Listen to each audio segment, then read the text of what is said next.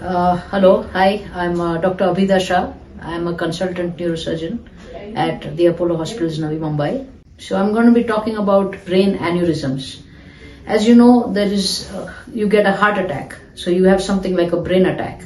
Brain attacks can be of many types. You can have a stroke, where the vessel is blocked and you have a problem, or you can have a brain attack in the form of an aneurysm.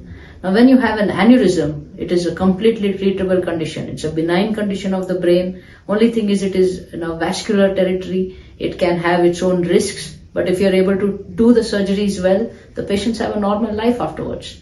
There are two ways of treating this. Either you can do an open surgery or you can do an endovascular procedure.